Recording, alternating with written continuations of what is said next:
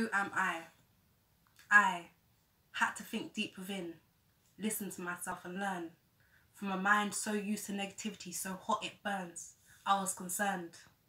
Worried because I'm made of all things sad. You'll think it's a sub-story and looking for sympathy is bad. Overthinking is mad. My disorders distort my reality. I cannot answer who am I. I can tell you about the trauma and all the times I wanted to die. I can't just say, I'm nice. I want to change the question. I won't change it a lot. I cannot tell you who I am, but finally at 23, I'll tell everyone exactly what I'm not.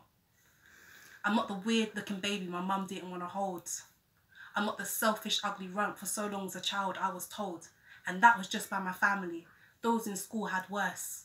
I'm not a product of either of those toxic environments I was immersed. I'm not stupid.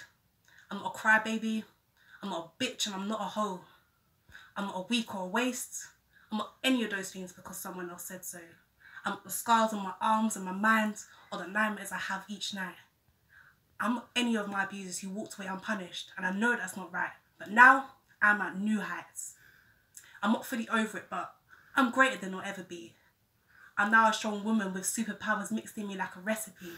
Resilience, strength, adaptable and quick thinking.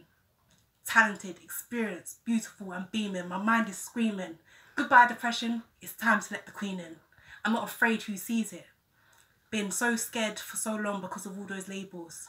Now I don't give a damn what anyone thinks. It's time to turn the tables and be awake. Because I'm not perfect, but I'm not my mistakes or the ones made against me.